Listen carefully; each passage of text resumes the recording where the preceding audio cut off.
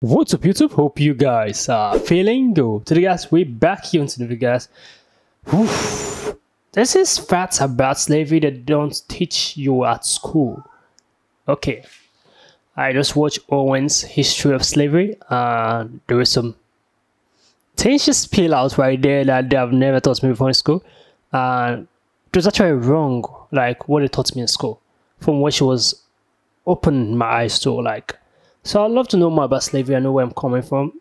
I won't say we black coming from slavery. Don't get me wrong, but I would love to, like, I just want to know more about slavery because it's always centered around black people being enslaved most of the time. So I would love to know more about slavery and just learn more about history because it's good to always know where you're coming from, like what happened in centuries ago before you were born. So let's check it out.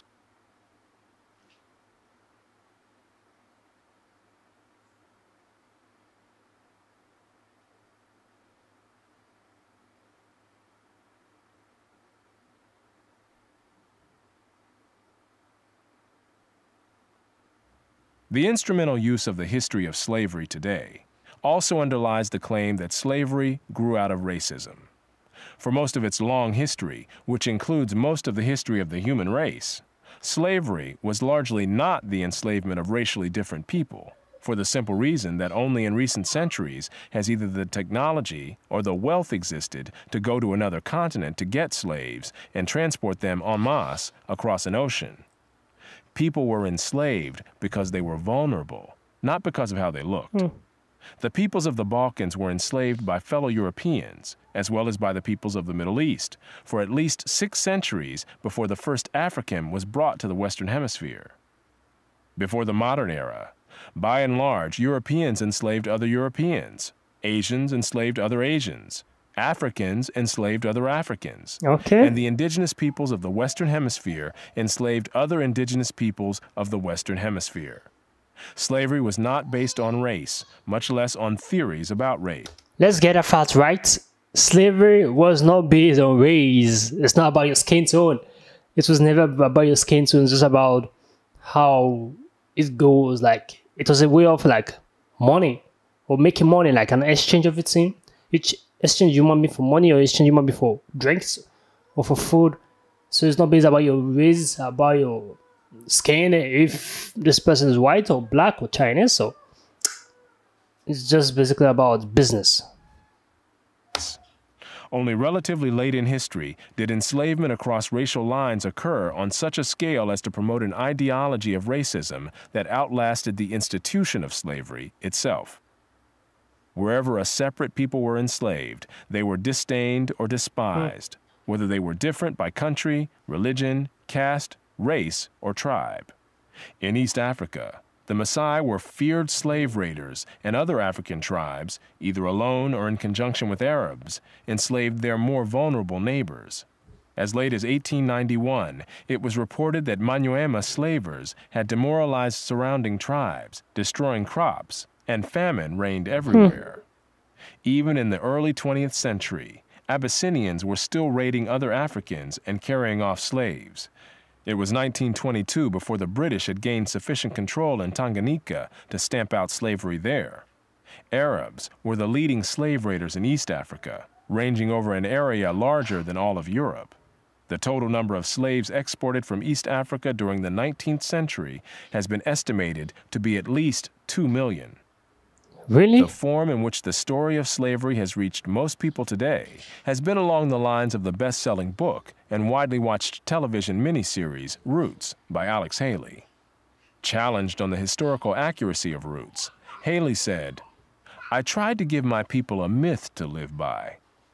This instrumental use of history, or purported history, is open to the same objections as other instrumental myth-making.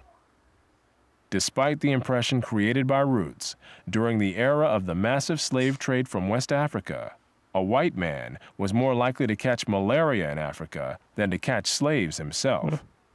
The average life expectancy of a white man in the interior of sub-Saharan Africa at that time was less than 1 year. By and large, men from Europe or the Western Hemisphere came to the coasts of Africa, bought their slaves, and left as soon as possible. Even so, the death rates among the white crews of the ships carrying slaves to the Western Hemisphere were as high as the death rates among the slaves themselves. It was only much later, after quinine and other medical measures enabled Europeans to survive where there were tropical diseases, was it possible for them to invade Africa in force and establish empires there. But by then, the Atlantic slave trade had already been ended. During the era of that trade, Africa was largely ruled by Africans, who established the conditions under which slave sales took place. The crew of a slave ship was in no position to defy African rulers and their armies by going out across the land and capturing people willy-nilly. The stronger African peoples captured and enslaved the weaker peoples. The same pattern found over the centuries in Europe, Asia, the Western Hemisphere, and Polynesia. In Nyasaland, the Ngoni and Yao swaggered over and terrorized other tribes. In Uganda, the Baganda made life miserable for their neighbors. And the Nyoro and Hima of Anko enslaved Toro women and children. Really? The Tutsi dominated the Hutu in Rwanda. The Maasai lorded it over the Kikuyu and Kamba. Really? And the latter, in turn, held the Indorobo in a kind of serfdom. It was precisely the fact that Europeans, except for the Portuguese, seldom participated in the raids that captured and enslaved Africans that enabled most people in Europe and the Americas to remain oblivious to the traumatic experience that this was, with some Africans committing suicide to avoid capture and wives being whipped as they tried to cling to their husbands or children. Historian David Breon Davis pointed out that Europeans had little contact with the actual process of enslavement, and that as late as 1721, the Royal African Company asked its agents to investigate the modes of enslavement in the interior. Europeans typically saw only the end results, enslaved people being offered for sale on the coast. It was much the same story in the Ottoman Empire, where those who bought slaves had no idea what these slaves had been through before. The unique position of the Western world in the history, and especially the destruction of slavery, need not imply that there was unanimity within the West on this institution. In addition to whites who defended the enslavement of Africans on racial grounds, or who opposed general emancipation on social grounds, there were many whites, and even blacks, who defended slavery as a matter of self-interest as slave owners. Although most black owners of slaves in the United States were only nominal owners of members of their own families, there were thousands of other blacks in the antebellum South who were commercial slave owners, just like their white counterparts. An estimated 1/3 of the free persons of color in New Orleans were slave owners, and thousands of these slave owners volunteered to fight for the Confederacy during the Civil War. Black slave owners were even more common in the Caribbean. In short, there were many defenders of slavery in the West, even in the 19th century. And outside the West, slavery was too widely accepted to require defense. Wow. No other nation ended slavery in the same way as the United States did, and few ended it after so short a struggle, as history is measured. How and why did slavery end in most of the world? There were two major processes. Over the centuries, as more and more territories around the world consolidated into nation-states with their own armies and navies, raiding those territories to capture and enslave the people who lived within them became more hazardous in itself, and also risked military retaliation against the countries from which the raiders came. Thus, more and more peoples became off-limits to slave raiders over time. Put differently, the areas which remained subject to slave raiding over the centuries were primarily those where the people lived in smaller or weaker societies. Such societies continued to exist where it was difficult, for geographic or other reasons, to consolidate large areas under one government.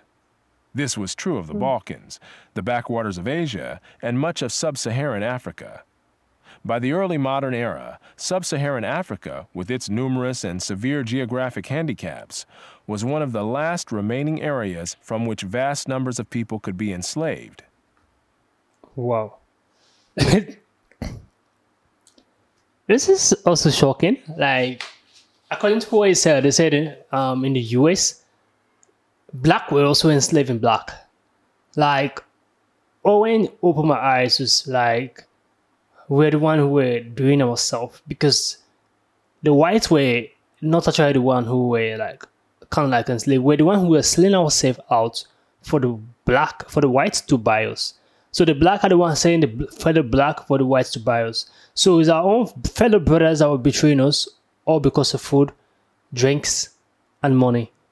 So it's not just slavery is about the skin color or the whites. Just in fact, the whites were the one who stopped it. They were the one who said no more to slavery. So it's not about the black thing, the black aspect every time. The whites were actually supporting us. The whites were actually fighting for us because they were the one who like ended it. They were the one who put an end to the slavery, to the hardship, to the things that were happening. According to this story right now, they said different countries, different places in the world, the weaker others head to the stronger. Once the stronger come, they suppress the weaker, and the weaker becomes a slave. So that is how the pattern was around the entire globe. But African was also the same pattern. But the painful thing about where we black people were the one that tried selling ourselves out. You see, this black race is a very, very strong power. Like being a black, it's really, really, really good. But being betrayed by your own brother or your own sister or your own people to sell you out for food and drink and money, it's really, really, really hurtful. Very, very, very hurtful. So I was being brought up to know that there was whites who were causing chaos and trouble and selling people. Then we, the black went there, and also they were more educated, and they came back and know what the whites were actually doing them. But discovering more and learning more about history does open my eye. Like we're the one who were doing ourselves bad, because the whites could not survive up to a year in the West Africa countries like Nigeria or Ghana. The whites could not survive because of malaria, because they are going to die. They are going to die. So who were the one giving them the black at the coast? It was my fellow black brothers and sisters. So it's not about a race thing. It's about the weaker being subdued by the stronger. The stronger in the same race, not about different colors. You get. So it's very, very educative. I really do enjoy this video, and I learned something. And people should stop blaming everything about the whites. the white. We ourselves are also the one doing ourselves. If you watch what's happening now, like they're always using this race thing to cause chaos around the world. They're always using this race, like they're not treating the black way, they're not treating the black way. They're not treating the whites way sometimes. So we should stop basing everything about the skin tone. This is really, really educative. I'm going to like advise anyone to go check out this video and learn more about slavery, the history, not just about blaming people, because I was not educated like this when I was little. I was only taught like the whites came and they were very wicked and aggressive and they flogged, maltreated us like if we're dogs. But to know more about it, know that my own people sold us out, like it's very, very heartbreaking. This was nice. Comment down below what you think about this video. Give us a thumbs up. Share this video to as many as you can. Subscribe to our YouTube channel, guys. You know how it is. We'll see you guys in the next video. Make sure you stay safe. I just want a bag, like an old lady. I'm backwoods smoking, I don't own papers, pass that 808.